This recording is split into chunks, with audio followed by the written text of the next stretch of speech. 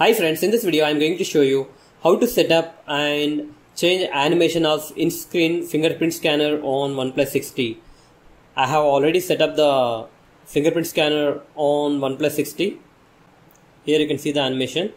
Now let's try to set up the fingerprint as well as change the animation. To set up the fingerprint, go to settings and go to security and lock screen. Under security and lock screen you have to select fingerprint and enter the pattern if you have set any, and click on add fingerprint. Click on next. We have to place our finger on the scanner, Indisplay fingerprint scanner.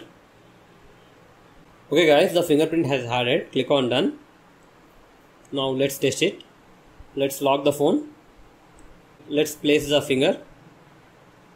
Here you can see that currently we have stripe type animation.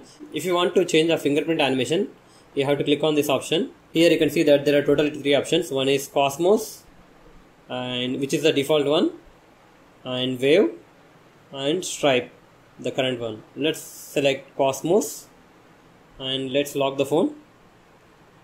See, it is unlocking. Now let's try Wave effect. Let's lock the phone. That's it guys. In this way you can add fingerprint and change the fingerprint animation.